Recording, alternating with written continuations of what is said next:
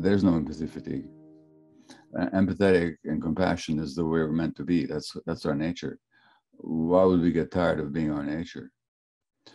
We get tired not because we have too much empathy, but because we don't have enough for ourselves. So we keep giving and being out there and out there and out there, and we don't take care. Your question began with how do I take care of myself, and that's exactly the point.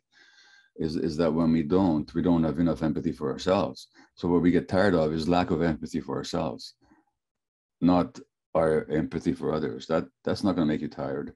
But if you have empathy for yourself, you're going to have boundaries.